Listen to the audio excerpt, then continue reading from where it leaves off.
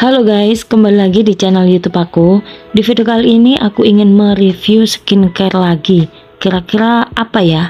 Nah, BB cream dari Nuface lagi viral banget nih. Mau tahu gimana tekstur dan harganya? Simak info lengkapnya hanya di video ini. Lagi-lagi aku diracunin dengan BB cream yang lagi viral, yaitu dari Nuface. Karena brand ini itu baru launching tapi peminatnya banyak sekali guys. Nuface itu adalah brand dari Korea yang menjadi bagian dari PT Victoria Care Indonesia terbaik sejak launching di Indonesia pada tahun 2014 tahun lalu.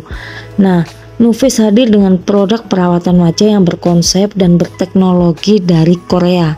Seiring waktu, kebutuhan akan produk kosmetik berkonsep Korea yang berkualitas dan harganya yang affordable semakin dibutuhkan.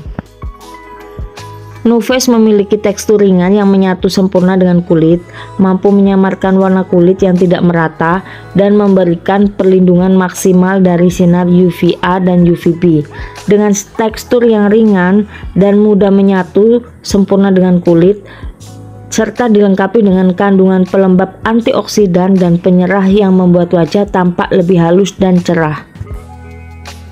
Ini bener-bener aku lagi unboxing dan aku belinya itu satu paket serta dengan busanya gitu ya, sama sponnya.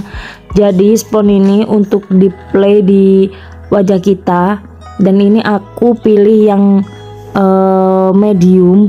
Jadi ini tuh medium ya teman-teman, 02 medium light. Di kemasannya nanti itu ada tanggal expirednya juga, dan ini sudah halal, jadi aman digunakan untuk bumil atau busui. Nah, kalian bisa lihat dia ada SPF 50 PA++.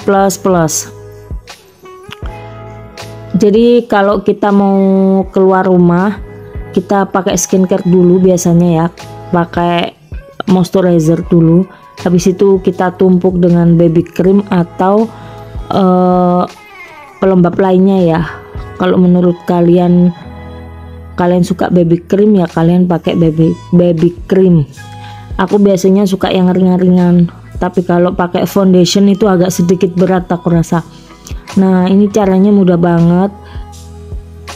Tinggal kalian apply di kulit wajah kalian, terus kalian tap-tap pakai busa yang sudah jadi satu paket itu tadi.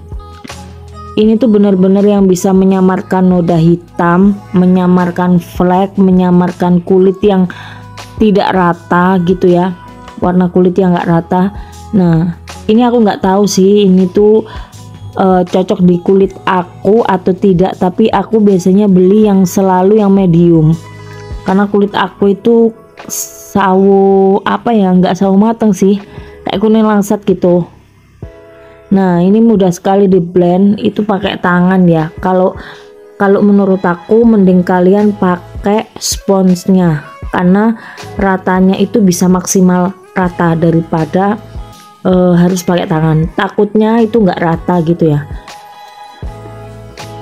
Nah, jadi ini tuh BB cream yang sangat ringan sekali, bisa digunakan untuk remaja sampai orang tua.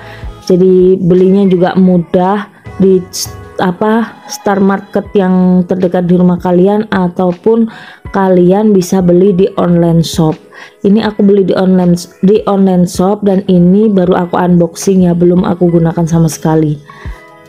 Nah, menurut kalian BB cream itu enakan mana, baby cream atau foundation? Kalau aku suka yang ringan ya aku pilih baby cream. Sekian review produk dari Nuface buat kalian, dan see you next video.